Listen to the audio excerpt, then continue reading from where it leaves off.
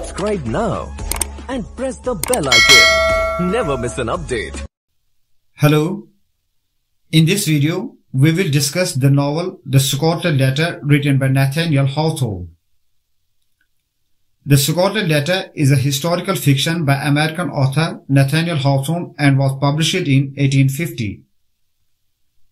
The novel is set in Puritan society during the years 1642 to 1649. It tells the story of Hester Prynne and her suffering in a Puritan society after she conceives a child with a man, namely Arthur Dimmesdale, to whom she is not married. The novel revolves around the themes of sin, law, puritanism, repentance, and suffering. Let us now look at the main characters. Our first character is Hester Prynne. Hester Prynne, the wife of Roger Chillingworth and the mother of Pearl, is the protagonist in the novel, who is wearing the Scarlet Letter A that signifies that she is an adulterer. Then we have Pearl. She is the illegitimate daughter of Hester Prynne and Arthur Dimmesdale. She stands as a symbol for Hester's sin and strength. Next is Roger Chillingworth. Roger Chillingworth is an old scholar and the husband of Hester Prynne. They were married before coming to Boston. Then we have Arthur Dimmesdale. He is a well-respected clergyman and the secret father of Pearl. Other characters in the novel are Mr. Sibnes, Governor Billingham, John Wilson, Jonathan Pugh. The story begins when a crowd of men and women gather at the entrance of the prison. They are anxiously waiting for Hester Prynne to come before them. It was a regular custom for Puritans to watch the criminal coming out of the jail to be punished. Women in the crowd shout that Hester should be punished harshly. Meanwhile, Hester comes out of the prison with her infant daughter in her lap. She is led towards the scaffold. As part of her punishment, Hester is supposed to stand on the scaffold for hours in front of the crowd. A man in the crowd tells an elderly man that Hester is being punished for adultery. The elderly man is Roger Chillingworth, a scholar and the husband of Hester, now practicing medicine. When Hester and Roger got married, they planned to move Boston. He sends his wife to set up in Boston, but he himself failed to arrive there because he was held hostage by Native Americans. During his absence, Hester falls in love with Dimmesdale and gives birth to a daughter without wedlock. Chillingworth arrives in Boston on the day when Hester is publicly shamed and forced to wear the Scarlet Letter. To divert her attention from the crowd, Hester remembers her past life in England and also thinks about her parents and husband. Now as Hester is being led to the prison again, her daughter Pearl starts crying. Hester asks for a physician and Roger Chillingworth comes in the cell and gives healing concoctions to mother and daughter. He forgives his wife for the sin she has committed, but insists Hester to reveal the name of the person who is the father of the child. But she refuses to tell the truth. Roger intends to avenge the person and tells Hester not to reveal his identity to anyone else. After 3 years, decision is made to release Hester from prison and set her free.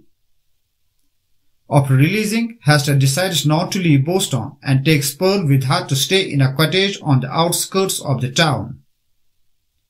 Hester is a seamstress and supports her living on sewing clothes. Though she keeps herself busy in sewing clothes, she feels sometimes alienated from society. In the atmosphere of alienation, her daughter Pearl is her only companion. But their isolation eventually starts to affect Pearl's behavior, and she grows into a willful, inquisitive, and rebellious young girl. Her behavior starts to attract the attention of the people, and members of the church recommend that Pearl should be taken away from Prynne in order to receive better supervision. But with the help of Arthur Dimmesdale, the mother and the daughter managed to stay together.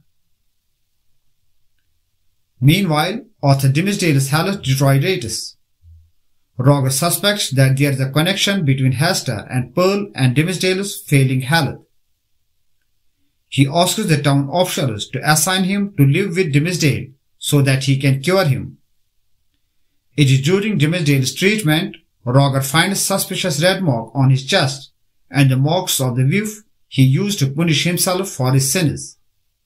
Now Roger is convinced that his suspicions are correct. Under Roger's treatment, Dimmesdale's health worsens. Dimmesdale meditates over his sin of adultery, deprives himself of sleep, and starts to whip himself as punishment. One night, Dimmesdale mounts the same scaffold upon which Hester was publicly shamed. Hester and Pearl pass by and join Dimmesdale on the scaffold. Pearl requests Dimmesdale to acknowledge his sin publicly, but he refused to do so. A meteor then lights the sky in the shape of a red A and illuminates Roger standing nearby. Hester can see that Dimmesdale's condition is worsening, and she goes to Roger and asks him to stop adding to Dimmesdale's self-torment, but Chillingworth refused to do so. Hester secretly meets Dimmesdale in the forest, and they decide to flee Europe where they can begin a new life with Pearl as a family. Both feel a sense of relief, and Hester removes her Scarlet Letter and lets down her hair. The day before the ship is to sail, Dimmesdale gives a triumphant sermon before the people. After his sermon, he notices Hester and Pearl standing near the scaffold. Dimmesdale, along with Hester and Pearl, mounts the scaffold and tells them that it is a better place than what they dreamed of in the forest. Then Dimmesdale confesses his sin publicly and exposes Scarlet Letter engraved on his chest. As he falls on the floor, he asks Pearl to kiss him, and Pearl kisses him. Hester, sitting beside Dimmesdale, tells him that they will meet in heaven, and Dimmesdale dies. Chillingworth dies a year later. On his death, he bequeathed Pearl the share of his property in England and New England. After the death of Dimmesdale, Hester and Pearl leave Boston, and after many years, Hester returns alone, still wearing the Scarlet Letter, to live in her old cottage and resume her charitable work. She receives letters from Pearl, who is now married in Europe. When Hester dies, she is buried next to Dimmesdale. The two share a single tombstone, which bears a Scarlet Letter A.